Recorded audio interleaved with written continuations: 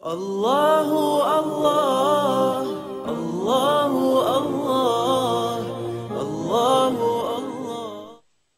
Praise be to Allah, and may Allah raise the rank of Prophet Muhammad. Thereafter, this book is Al-Asma' wa Sifat, authored by Al-Imam Al-Hafiz Aboubakr Ahmad Al-Bayhaqi, who died in the Hijri year 458, which means 971 years ago.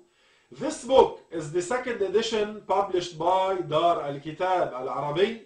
In the second volume, page 144, Imam al-Bayhaqi said what was mentioned towards the end of the hadith is an indication of denying that Allah has a place and denying that the slave is alike to Allah wherever he was in proximity or remoteness.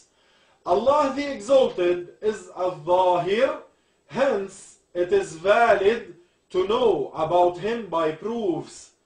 Allah is al-Batin, hence it is invalid that he would be in a place.